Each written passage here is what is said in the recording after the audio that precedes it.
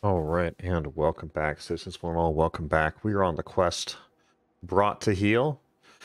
Unfortunately, I am very colorblind and didn't see the mushrooms in time, but you need to find red mushrooms, and they spawn right here is where I found them.